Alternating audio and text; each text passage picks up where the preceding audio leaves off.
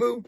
Yes, welcome back. Welcome back. We are at PetCo right now, as you can see, with this enormous box of Greenies treats for dogs. Just picking up something for the two weenie dogs at home. This enormous box of Greenies that contains, there it is, well, you count them, 192 Greenies treats.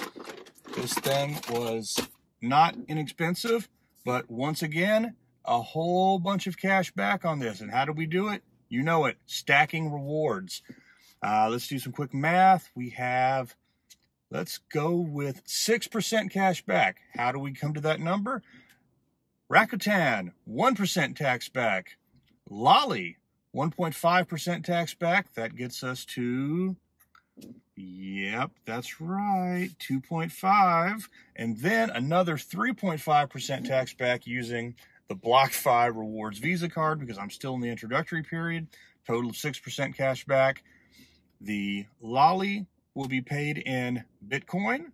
The Rakuten will be paid in US dollars. And of course, the BlockFi Rewards Visa, the 3.5%, that is going to be, in my case, it could be Bitcoin, but in my case, it's going to be in USDC, the stable coin, which after it accumulates, I will be sending it off to Vald to earn 12+% that is paid weekly.